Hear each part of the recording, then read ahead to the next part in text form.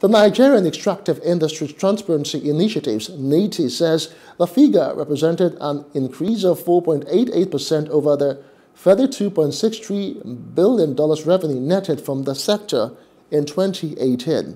A breakdown of the earnings showed that payment by companies accounted for $18.90 billion, while flows from Federation sales of crude oil and gas accounted for $15.32 billion.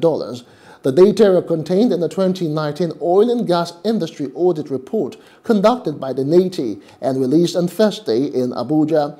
Head Communications and Advocacy Obiageli Honora, in a statement, said the report showed that 10 years aggregate financial flows from the oil and gas sector to government amounted to $418.544 billion, with the highest revenue flow of $68.442 billion recorded in 2011, while the lowest revenue flow of $17.055 billion was recorded in 2016.